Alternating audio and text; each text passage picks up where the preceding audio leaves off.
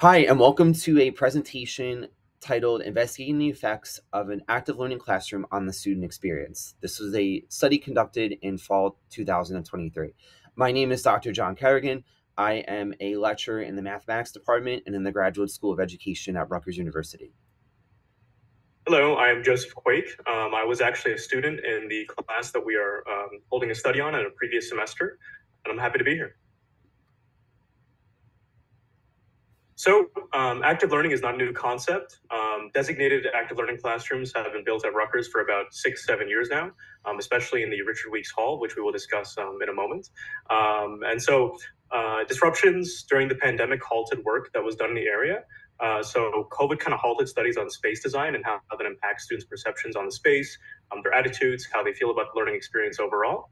And so now that students are back to an in-person math learning experience, we wanted to investigate the active learning space and design in greater detail.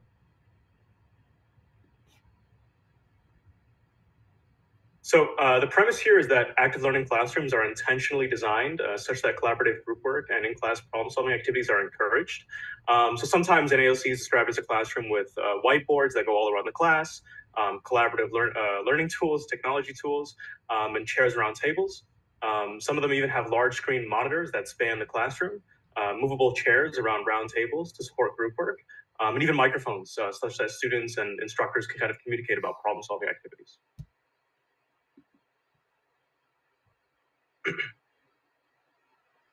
So in terms of ALCs versus traditional lecture halls, we've seen that active learning classrooms have been shown to increase average exam scores by half a letter grade and to significantly reduce failure rates. We even saw that, in previous literature, that students in traditional passive lectures were about 1.5 times more likely to fail versus students in ALCs. Other literature suggests that besides just looking at scores, we know that active learning, in terms of introducing collaborative activities into the lecture, has positive effects on student attitudes in terms of information retainment, problem solving, and even their study habits beyond the class. And so this challenges notions that competitiveness involved in individual work promotes achievement compared to collaborative work. So in terms of the sample and the setting, we'll be looking at Math 115, which is an accelerated pre-calculus course held at Rutgers. It's a 15-week in-person course with 2 lectures a week and 1 recitation.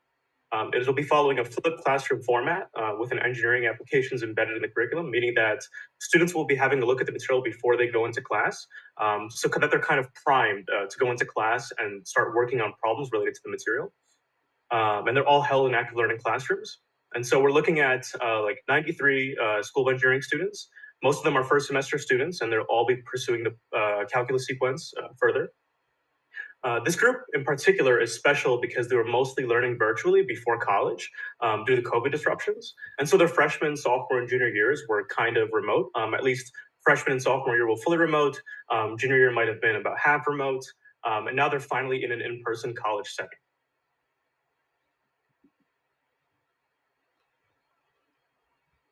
So here's a picture of the exact setting which our study was held in.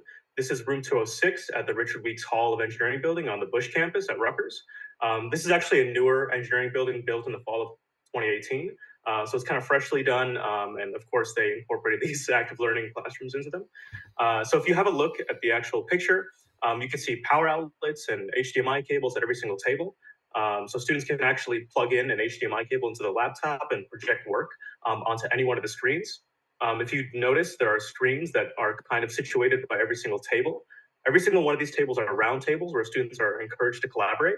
9 students can sit at every single one of these tables, but they could kind of be split into thirds such that they can make 3 groups and work on problems together.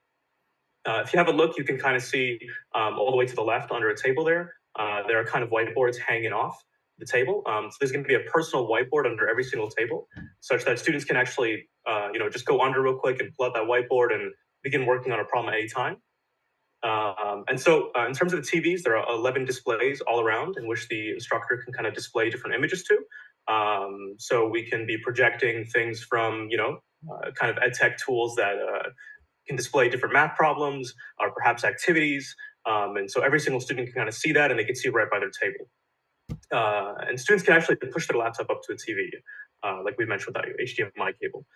The instructor's desk is not pictured awfully well here, but it's actually going to be in the middle. It will not be at the front. You actually don't have a front of class in terms of the traditional sense where a podium is at the front and the instructor is giving a lecture. And that kind of gives the instructor more of a facilitator role of this kind of like active learning space and the collaborative work between students.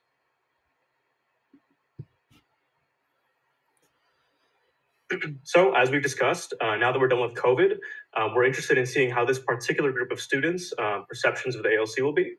And so the question is, plainly stated, what are students' perceptions of learning in an active learning classroom?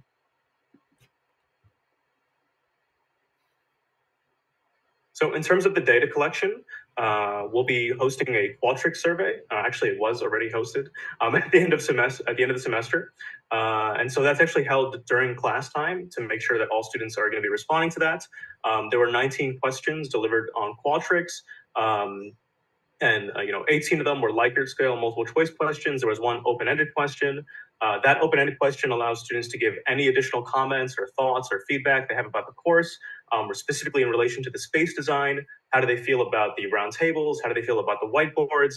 We actually got some great responses to that, and Dr. Kerrigan will go over those in a second. But including comments as well that are not even limited to just the furniture, but that was a great emphasis. And just a sample of one of these questions would be, given a choice, how would an active learning classroom affect your decision to take a course in the future? This is a question that I particularly resonate with. I had been just discussing this with Dr. Kerrigan before the presentation. After I had taken Math 115 at Rutgers, I kind of thought like, okay, next semester, I want to plan it out to make sure that I have an ALC that I'm taking calculus in because it did really positively affect my experience. So that's just an example of that. Thank you. So as Joe mentioned, we did keep the research question very broad in general. We had 2 sections of this course for a total of 93 students, and both of them were held in the room that Joe described. So we didn't have a control group and an experimental where one class did have the ALC and one didn't. So we couldn't really run any type of comparison using grades or perceptions or anything like that. We just wanted to see, now that these students who were mostly remote during high school, how do they feel about this kind of space and what does it look like for their learning? And with the help of the Rutgers active learning community, they were really helpful in giving us some survey questions and prompts and things that they thought would be a good way to kind of measure how students feel about their learning, the classroom, and things like that. So we do want to give them a shout out for helping us with the survey design. Once we gave our survey at the end of the course, we waited till the last week. We gave students time in class. We tried to get every single student to do it to the best of our ability. We first exported the data from Qualtrics, looked at basic descriptives, mean, median, standard deviation on the Likert scale questions. We then looked at some crosstabs and correlations to investigate any kind of relationships that might exist between questions. We looked at some significance testing to see if there were any significant relationships. And then for the open-ended question, we employed semi-open coding to look for emerging themes and try to come up with a story on how our students felt about learning in an active learning classroom. For our semi-open coding, we went in with an idea of what the students will be referring to. So we kind of went in with the lens of technology, environment, the instructional design, overall feelings about the course, and then other things that might pop up. So we ended up with 5 bucket codes that we defined and then included examples of. So a lot of comments were about environment, and those would refer to quotes that included the word setting, atmosphere. Technology, we coded if we saw the mention of TVs, charging ports, any of the tech related features. For instructional design, that was more related to the flipped classroom, the instructors and the LA's approach to working with students, course experience, how people kind of perceive the course. And then miscellaneous was just other comments that students had. It was about the chairs, the table size, things like that. So those were interesting to pick up for sure. So, in terms of findings, the first question we asked students to take a look at was for them to kind of rate their level of learning that they experienced in the course, where one end point was surface level learning, and then the other end point, 9, was deep learning. So I think it was on a scale of 1 to 9. And the students, by and large, or 1 through 10 rather, the students by and large rated their learning at a very, very deep level. And we found that, again, students' perceptions of their own learning aren't infallible. It's their perception of how they learn. But we did notice that there was a statistically significant indication of deep learning over surface level memorization. We ran a little t-test to validate this. So we looked at a one sample t-test comparing students' readings to the continuum midpoint of 5, and we got a significant difference with that. So we were excited to see that. We had students rate, thanks to Qualtrics, we got this nice bar graph, their interest in the subject matter before the class started versus now. And the first bar graph that goes sideways, the pink part is high interest before the course started. The pink one is very high interest. The blue one is just high. The purple one is moderate. The green one is low, and then the orange one is non-existent. And if we look at how their interest in the subject matter changed over time, we see that the levels of very high and high interest spiked up as the course went on, and the levels of low to no interest dropped down. And we looked at a paired t-test there as well, looking at each individual student and their level of interest on a scale of 1 to 5. We did see that there was a significant difference from start to end of course in interest in the course. We also had, just for some information, we asked students to indicate their level of agreement with a variety of statements. And this was interesting. A lot of students felt confident that they could turn to another peer and ask for help during class, that other students took their ideas seriously during in-class activities if they were to provide an explanation or an idea, that they were able to explain their learning to someone else after working on class activities. They generally look forward coming to class, even though we had Halloween and all those other things pop up in the fall. And what was most interesting was we threw in a question in this group that was a little bit different. Obviously we wanted them to respond very favorably to being able to explain things and looking forward to coming to class, etc. But the last question was, I just wish we had been told what we needed to know rather than being asked to work in groups and figure it out ourselves. And that's where the colors changed. That's where we see students did not want to just be told what to do. They by and large preferred trying to figure out things on their own or with the group. So that was really interesting for us to see. And we think it is related to the setup of an active learning classroom where everyone's seated at a table of 9 and the instructor is in the middle, and we have learning assistants to support the learning in the room as near peers.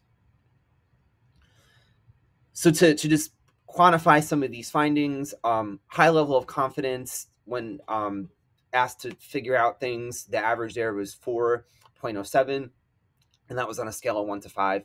Positive feedback about post-group activity discussions, being able to explain concepts to others. Students' perceptions of uptake of their ideas by other peers was also moderately positive. Students generally look forward coming to class on a scale of 1 to 5. It was math in the evening. They were all freshmen, so that was really cool to see. So they have a positive attitude toward the learning environment. And then that last row where we saw the colors kind of change a little bit, there was a balanced view on the preference of being told what to know versus figuring out things through group activities. So that's where we saw, there was a trend there where more kids kind of wanted to figure things out on their own, but then some wanted to be told too. we weren't seeing means in the 4s like we were on the other questions. We looked at some correlations. We saw some significant associations among aspects of the active learning classroom. Some of our findings included students who reported higher confidence in understanding challenging concepts were also more likely to demonstrate an ability to explain main ideas to others after group activities.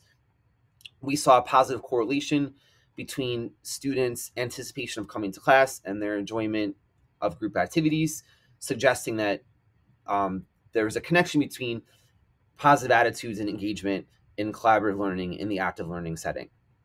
There was a significant positive relationship between students' enjoyment of attending class and understanding the course's learning goals. That was another question on our survey. So that also emphasizes the importance of effective engagement on academic success in the active learning classroom. And then that last question with the weird breakdown of just wanting to be told things, we saw some negative correlations when we looked at students' responses to that prompt with the other ones about liking to come to class and feeling confident about explaining things to others. So that was interesting to see there as well. We asked a couple more questions that we just wanted students to rate their level of agreement on a scale of 1 to 5, strongly disagree to strongly agree. The first one, I was really interested in seeing what students felt about that. The statement was, the classroom experience is too chaotic. I'm sure many students came from environments where they were sitting in rows and desks and it had to be quiet. And then in this room, there was always noise. People were always talking, working in groups, TVs, phones, the whole bit. And they really strongly disagreed that that the classroom environment was too chaotic. Over half of the students strongly disagreed with that statement. And very, very, very few people felt that it was chaotic with active learning happening in the classroom.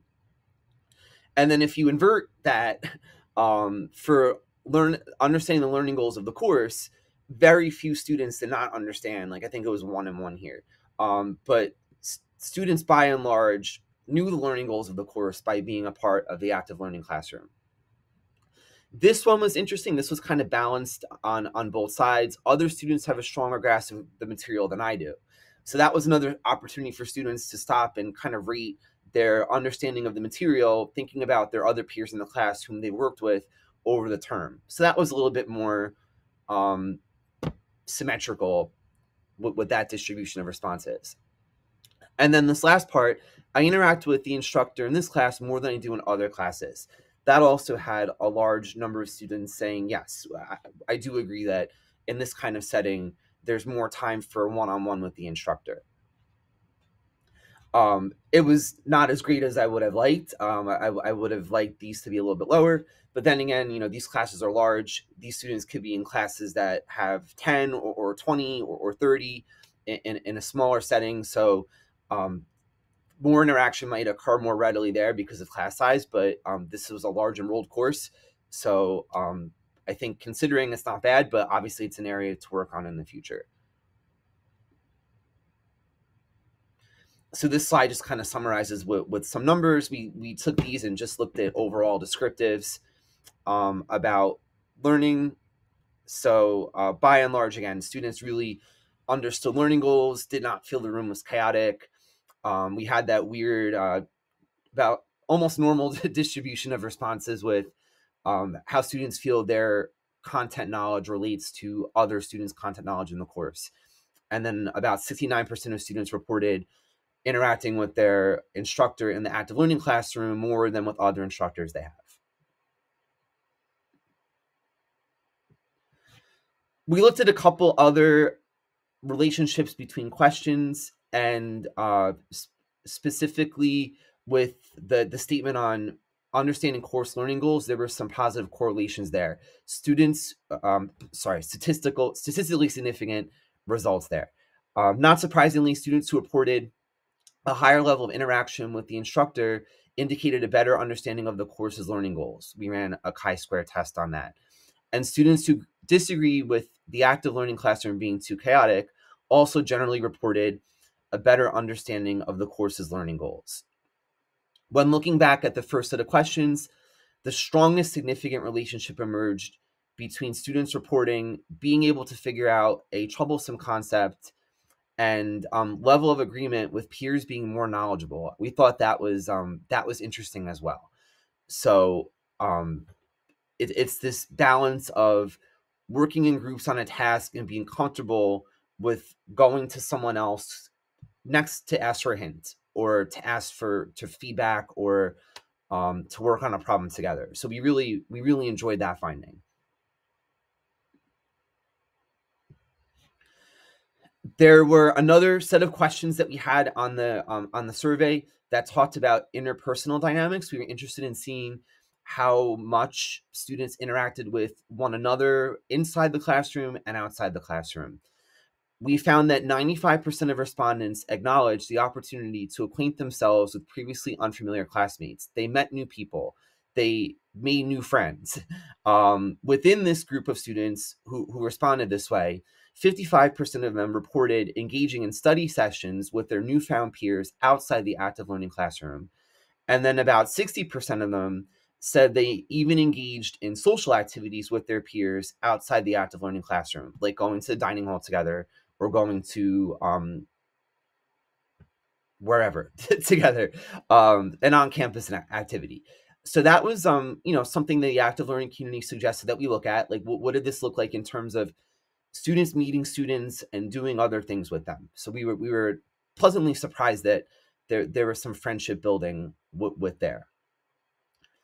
Regarding the frequency of external study sessions, 63% of students disclosed occasional study collaborations with their peers. So that was, I studied with somebody once, or maybe for one exam. And then about 25% of students in the active learning classroom reported more ongoing study engagements. So they might have studied for 2 or 3 midterms plus the final, or went to an LA study group on a regular basis. So that was nice. 81% of students acknowledged engaging in study sessions with their pre-calc peers for other courses, which was also a great result. We had all SOE students, so it's very possible that because these students share chemistry and physics and the intro to engineering courses and maybe even writing, they felt comfortable enough to study with them for other subject areas as well.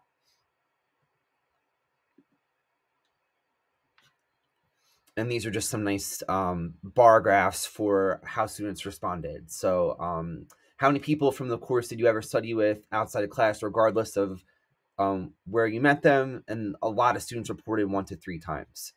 And then how frequently did you study with them outside of class? A lot of students, once again, reported a few times during the semester. A handful were once a week, and then another handful were once. And then a very small handful were more than once per week. So some students had that ongoing relationship with their peers in the class for studying. Last, help seeking from the instructor varied more greatly among students than with the instructor versus with another peer. 45% of students responded by asking the instructor a question sometimes.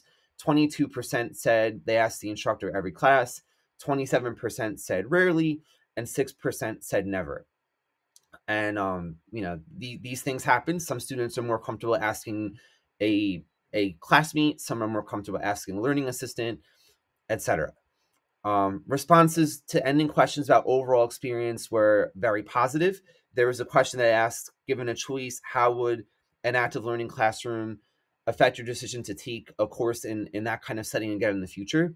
And 80% said they would seek a classroom space like this. And 17% said it wouldn't affect their decision. And then 3% said, no, this is not for me. And then what a good statistic also for us was 96% of students agreed that the in-class activities, assessments, etc., that they had along the way, like the formative type assessments, really prepared them for the bigger high-stakes assessments of the midterms and the common final. For the open-ended question on the survey about additional feedback, we left that very open-ended for the students. And we found that a very large majority of students were satisfied. They talked about making friendships, feeling it was an enjoyable experience. The places where they felt that it could be improved were tied to the TVs. They wanted to engage with the TVs a little bit more than just the instructor pushing out content on the TV. So that was something noted for the future.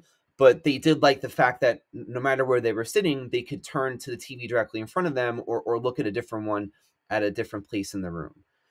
They commented very positively about the flipped classroom style and the personal attention that this environment afforded, and really talked a lot about the instruction, the LAs in the class, having someone always to ask for help. That was a big part of the success of the model. Some overall takeaways that we found from both the quantitative and the qualitative: students really did feel this was a really highly effective learning experience. One of the comments on the open-ended said, "This feels like a high school class," and that could go either way sometimes, but the student said it in a positive way. They felt like it was structured, it was kind of predictable, there was personal attention, and reinforcements helped them do well on exams. They didn't feel like they were thrown to the wolves. On the open-ended question, there were some calls for smaller tables. I think one or two students felt maybe 9 was a lot. So we might need to do some more work with trying to make that group feel smaller. As Joe mentioned, the tables are set up so that you can break them up into 3s. So maybe some more work in taking advantage of triads will be helpful. Students love the swivel chair. They love the wall-to-wall whiteboards. And they just felt like it was a good experience overall. We had very, very, very few people say that they would have preferred sitting in a room with rows and a podium.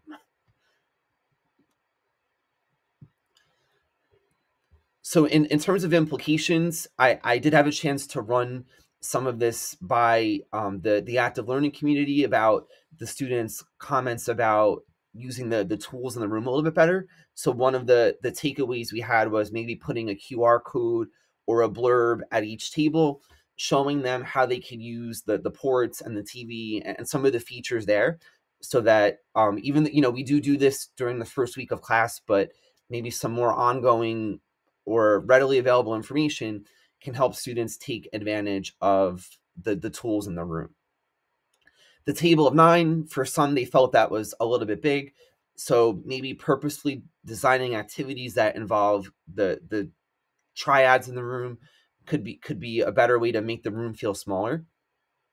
And then we just saw a lot with positivity. Like, a lot of students talked about that it was a positive learning environment, and whatever we could do as teachers to reinforce that, whether it's confidence in content, confidence in being able to explain ideas to others, being willing to work with others in and outside the room, any measures that teachers and learners can take to reinforce that is something we took away from this study as well.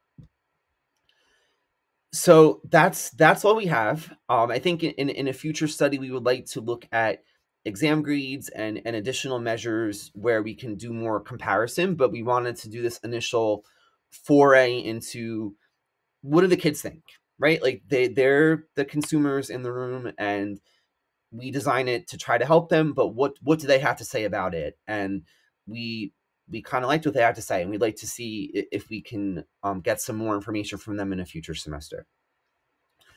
So thank you very much for coming to our presentation, and we hope to connect with you guys in the future.